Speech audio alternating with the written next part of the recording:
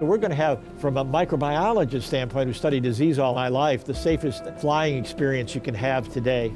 I'm Dr. Charles Gerba, and what I've done for the last 30 years is studied how viruses move through the environment and transmitted from one person to the next.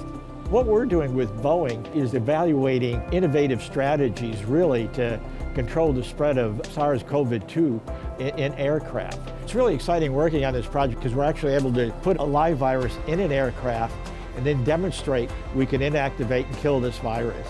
This is unprecedented. The live virus MS2 testing is something we've never done before. MS2 is a surrogate virus that we're using here. It's innocuous to humans, it's safe and easy to use, and in fact it's harder to kill than SARS-CoV-2.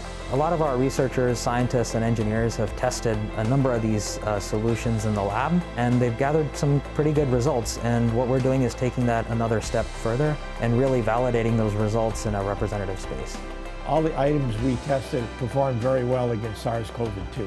We've demonstrated this works in real aircraft, and it totally minimizes your exposure to SARS-CoV-2. This is an integral part of our confident travel, multi-layered approach. The testing that we're doing here is really boosting confidence in ensuring that we keep our airplanes clean, safe, and sanitary.